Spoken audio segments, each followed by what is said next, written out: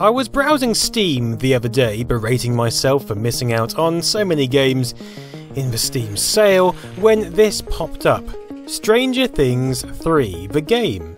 Interesting, I didn't see any releases for the first 2 seasons, but here we are, what appears to be an isometric game mimicking this season, created by Bonus XP. Their back catalogue isn't the most compelling, but things might have improved.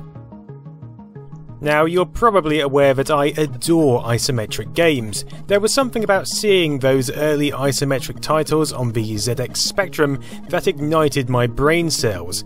Being able to navigate around a seemingly 3-dimensional world was captivating stuff which excited my senses and fired my soul. Over 30 years have passed since then, with each decade offering its own twists on the isometric perspective, but I still can't shake that original feeling from the 80s. Isometric games just feel right to me, they feel like a video game should feel.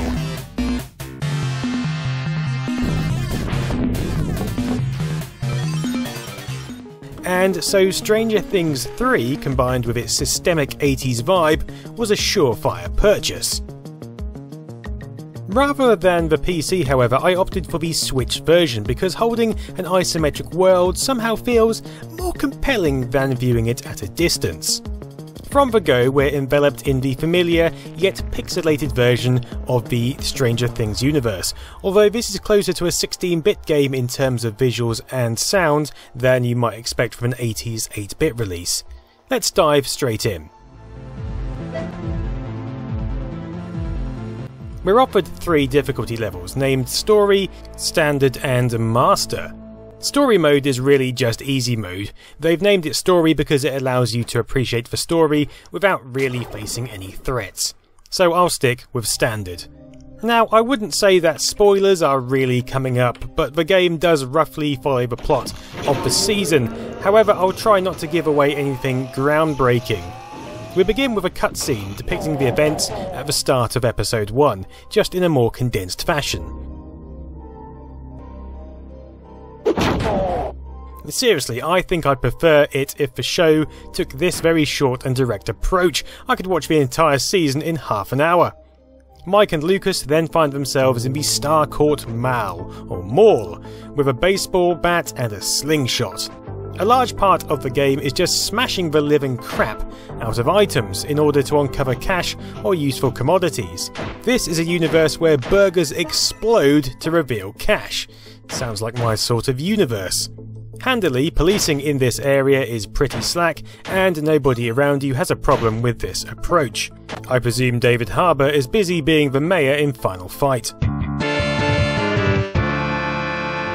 So our first objective is to get into the cinema screening for Day of the Dead. We do this by visiting Steve, who, unlike the show, has lost his keys. Smashing some boxes seems to do the trick, and then we can move on, taking a similar approach of finding people with an issue, solving their problem, and then obtaining the means to continue forth. It's an RPG light at its core. There are lots of side rooms along the way where you can smash into lockers, for example, and steal everyone's money, or just open all the fridges and cookers because, you know, apparently global warming is just a giant hoax. But soon enough you complete your goal and move the plot along. Mike's basement is essentially our base, and from here we must engage in various quests, although the order we do this is often left to you. I'm easily distracted, so I spend a lot of time smashing random objects up to gain items, and it's hugely compelling. I mean, I'm literally smashing the crap out of my own house here. Cash is useful for buying things like energy replenishing cola from vending machines, whilst other objects can be used to make weapons or essential quest items, so it does pay to look around. Most quests involve going from one place to another and either triggering switches or collecting items, but it's not as tedious as it sounds. There's a reasonable degree of variation along the way, and things to look at, like this creepy guy just staring at the pool, or these guys who, despite harbouring a frosty attitude, are completely ambivalent to you smashing the living crap out of their boxes. We also get basic puzzles like these pressure pads requiring you to switch between characters and move them into position. We also need certain skills to unlock certain areas. Some of these are obtained through unlocking further characters. Dustin can hack doors, for example, whilst also being able to spray people at a distance with a never-ending aerosol can. And being the 80s, that's clearly not even CFC free. In 1974, the United States banned the use of fluorocarbons in hopes of curbing the problem. Fluorocarbon sprays are still legal in most of Europe. Okay, so maybe if it was set in Europe it wouldn't be. It appears America was ahead of the curve on this one. Man, what glorious days. Anyway, there's certainly enough here to keep you engaged, and what's more, it's done in this detailed and compelling isometric perspective. This game really reminds me of Escape from the Planet of the Robot Monsters, both in the light puzzle solving and frantic arcade style fights you can find yourself in. When you do come up against foes, blocking is essential, as is correct choice of weapon. Mike's baseball bat is very powerful, but it doesn't have the range of Lucas's slingshot or Dustin's spray can, so it pays to pick your tactics wisely. Each character also has special abilities, such as the bombs Lucas can use to blast through rocks. It's not mindless, that's the key here. It also deviates enough from the season plot to keep you interested, whilst not breaking key plotline elements. It feels a lot like the best arcade games of the 90s in that respect. RoboCop springs to mind, as does the Turtles arcade game, both incorporating stories from their originating show but in a slightly shaken, gamified way, with room for creative deviance. There are some nice superficial points to the game, like Billy's car being parked outside the swimming pool at opportune moments, or using the computer text adventure in Dustin's house. It's very short, but still quite fun to interact with. This could have been a game which was terribly implemented and really put out to make a quick buck, but I'm honestly enjoying it so far. I'm only a few hours in, and from what I can tell, there's quite a few hours left to go, so I feel for the £15 price tag, my money has been pretty well spent. When you do complete the game, you unlock an extra mode called Eliminator. Sounds aggressive. What is it? Well, this is where the entire group is unlocked from the get-go, but if anyone happens to die, then that's it. Permadeath. This could lead to you being unable to progress past certain points, but then you've already completed it by now, so, you know, there's no biggie. Also, it's a nice touch, I like it. Another nice touch is the local 2-player mode, where your friend, or enemy if you prefer, takes control of the second character. It wasn't immediately obvious that this was even a feature, but fire up a second controller and another player can jump in and out as they please. Interestingly, rather than both being on the same screen, like Escape from the Planet of the Robot Monsters or even the Chaos Engine, Bonus XP have gone with a split screen mode. This allows you to wander off to different areas, but it also makes finding each other again a nuisance. It would be nice if there were arrows pointing you back to your co-op friend, but I think it actually would have been best just left as a single screen. Whoa, I'm standing in front of the bloody rocks! Then. Jesus Christ! You're in the way of some explodey things. Okay. Expect to get If you were in real life, would you just lob a bomb at your mate's head? Yes! You'd do that, would you? Well, yes, if they're not getting out of the You way. didn't even give a warning, you just lobbed a bomb! I wouldn't even hang out with the kind of people who wouldn't know to get out of the way. Still, it's a welcome addition and certainly adds fun to proceedings. Outside of 2-player mode, I do have some other niggles, however. The first are these message boxes.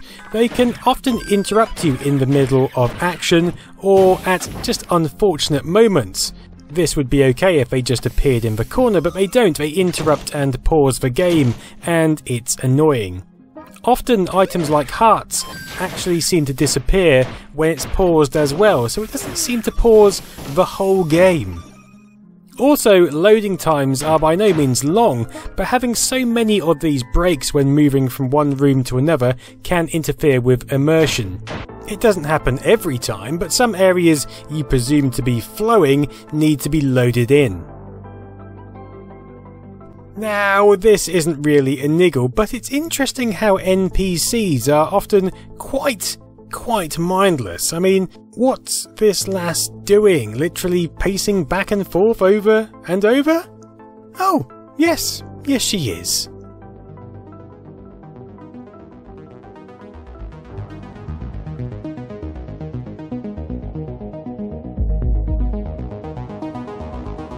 So what do I think overall? Well, this is a game that's compelling, it's nostalgic, and really, although it closely follows the season, it's playable in its own right, especially on the Switch's casual handheld format.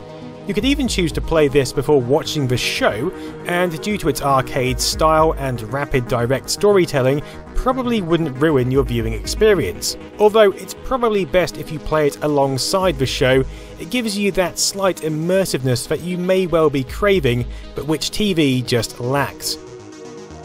Of course, it's not all rosy. If you're seeking that 80s nostalgia hit that the show serves up so effortlessly, then you're likely to be disappointed. Although the game graphics could be placed in the late 80s, there isn't that much in the universe itself that screams out your favourite decade. It's not utterly engrossing or deep, but then you wouldn't expect that. For this reason, some may find it pretty boring and repetitive, but I think it's pretty fun and lightly engaging. For those moments when you want to dive into something, but can't, really be asked. That's my kind of thing, generally in life, and so I'm more than happy to sink another handful of hours into it. Although it does upset me slightly having to pulverise these rats so often, but at least they're evil rats who are soon to face an even more grisly fate. And, the baseball bat offers a satisfying solution, so in that respect, it's okay. If you've got a Switch, you like isometric games, and you like Stranger Things, then I'd recommend picking this up. It seems like a good game to play on the go. Or you could just play Escape from the Planet of the Robot Monsters, because now I've played this, I want to go back and play that. Win-win. Thanks for watching. Have a great evening.